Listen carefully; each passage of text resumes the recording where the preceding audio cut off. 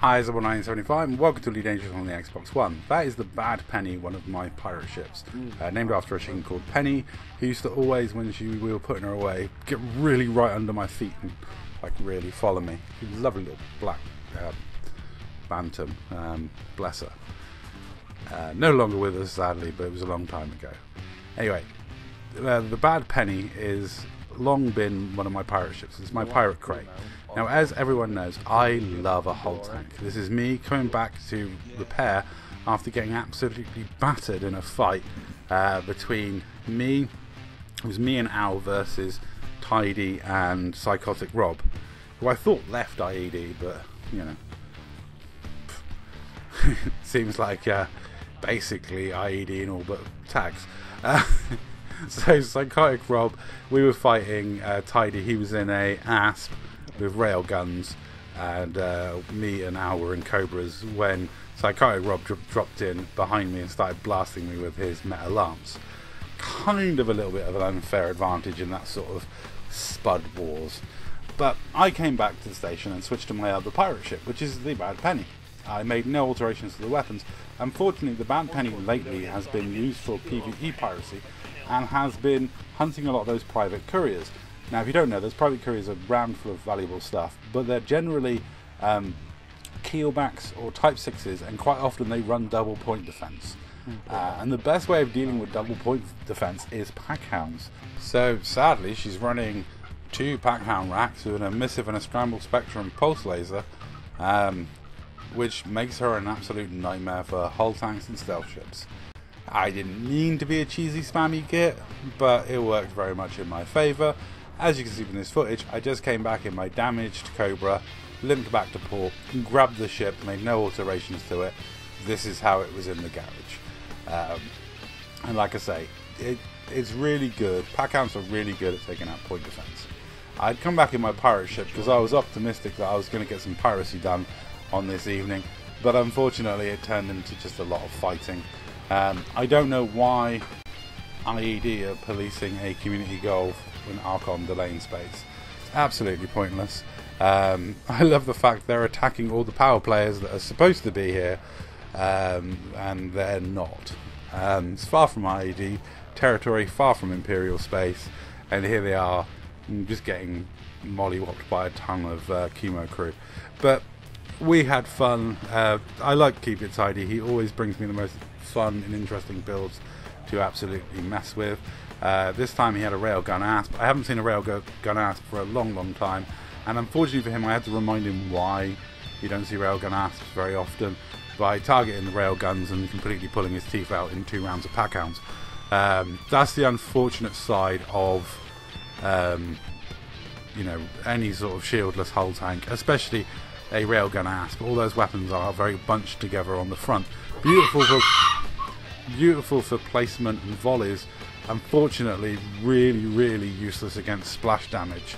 I love a railgun asp, I really do.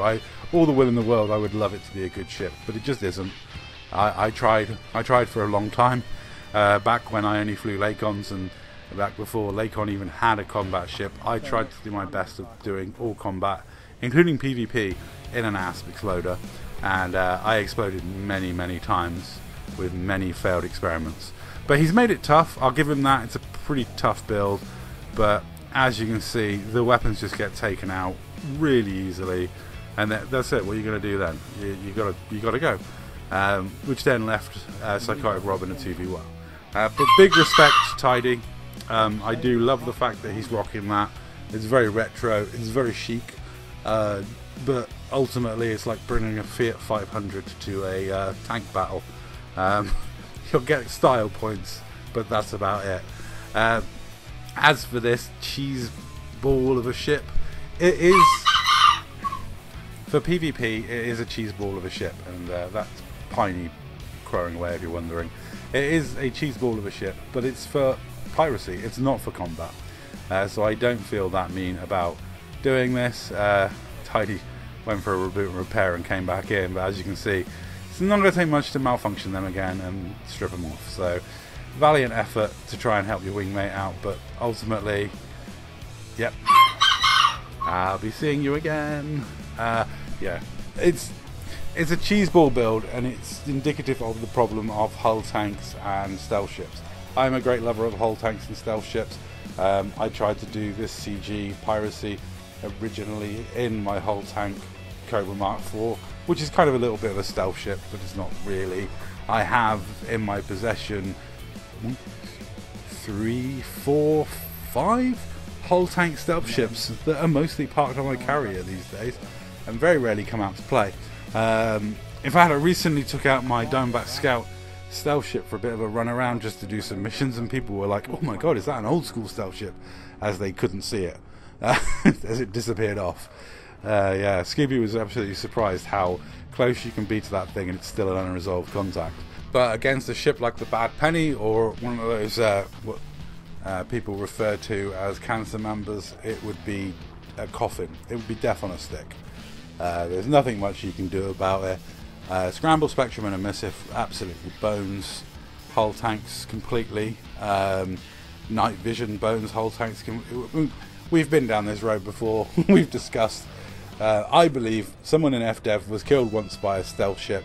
Probably Tony Curtis in his Faz. Probably snuck up behind some poor dev and wiped him out with his frag cannons before the dev noticed the guy was there. So I don't know why I'm putting the blame on Tony Curtis. There are many assassins that used to use stealth Fazes with frag cannons. But he's the first one that comes to mind. And if you've never watched his channel, you should, because it's really funny. It's wrong. Stream sniping is really wrong, but his channel and the way he presents his stream sniping is just rather amusing. I am, in a way, disappointed that when I was a space trucker and I used to truck everywhere, I was kind of disappointed that I was never going to get ganked by Tony Curtis, because I do enjoy watching his content. But back to the subject at hand, we're all fully aware at this point, hull tanks are boned.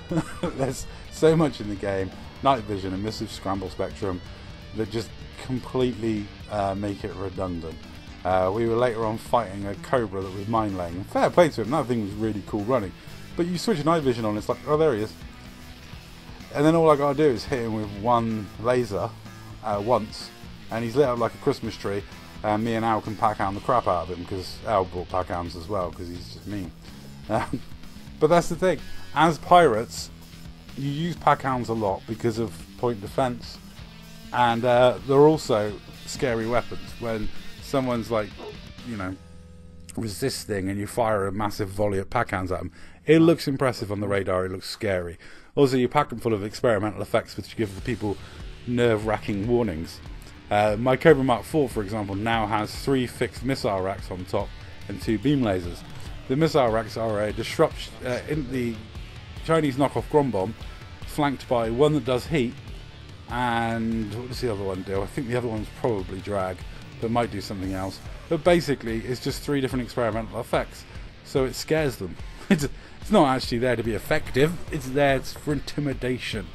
To make it look like they're being attacked by something way more scary than a Cobra Mark IV, which, you know, isn't that scary.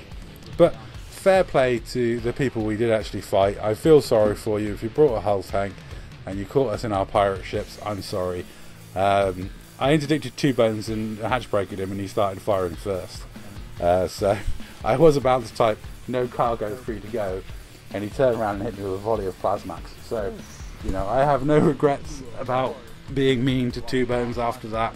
And as for the Cobra mine layer, after I shot Al, once I lit him up, I had no regrets about killing him either, because those things are horrible, and I had to go and repair my shield generator, and that's all his fault. Plus, he stalled my engines out a couple of times, which is really annoying. But I respect people who still rock hull tanks, or things with small little biweaves that go stealth, or stealth ships. Proper old school stealth ships, I love them, I adore them, but they are impractical and coffins these days, and it is sadly due to Emissive and Scramble Spectrum being so bad. Yeah. But as pirates, you know, I'm going to exploit and use stuff like pack hounds to take out point defences, overwhelm defences, take out point defences so my hatch breakers can get through. And unfortunately, that means if you do bring a hull tank when I'm in one of my pirate ships, yeah, don't attack us. It's mean. I don't like doing it. Well, I can't say that, because I did actually enjoy watching Tidy jump out after his weapons all got taken out, to be honest. I respect him for bringing the asp, but man, we stopped using that a long time ago for a reason. Anyway, that's all for this video. Thank you very much for watching.